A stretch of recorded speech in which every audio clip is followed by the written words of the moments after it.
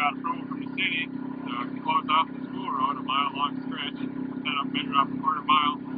Zach ran his Tesla against my 71 Challenger.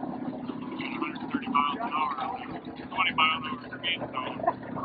That's where they did the video. Well, I beat Zachary because his Tesla Roadster goes 12.6, 12.7 Yep. and a quarter. So then he said, I want to build an electric drag car. Probably going to pull about 800,000 watts for 2 seconds or so, and then after the motors kind of get up to speed, the amperage starts to drop because the motors start to push back. They don't really want much power after they start to get up to speed. We've got a 3-speed transmission.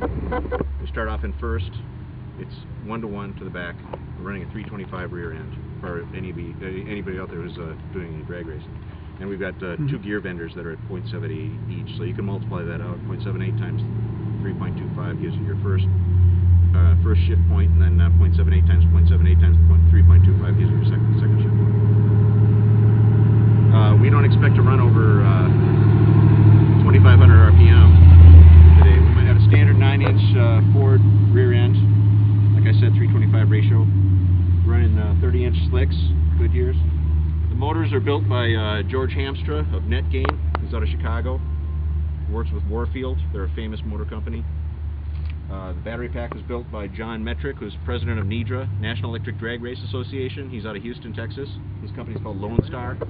This is one of 3 of the biggest packs in the United States. One was just recently run by Don Garlitz, a very similar pack built by Derek Barger. We used to work with him too. Don Garlitz is trying to achieve a 200-mile-an-hour mark in the quarter mile with an electric dragster. He got close. Didn't he get up over 180 recently? At 82 years old, he's doing pretty good, I think.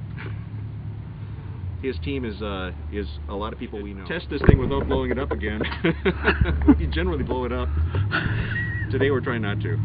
We got the motor burned in really well. Both motors burned in really well. The idea is to get the brushes seated really well. They're DC motors, so they've got brushes on all sides. There's 8 brushes on each motor. They come in from the sides. It's like fire or something. You can reach in and pull that and disconnect the high voltage completely from the rest of the car.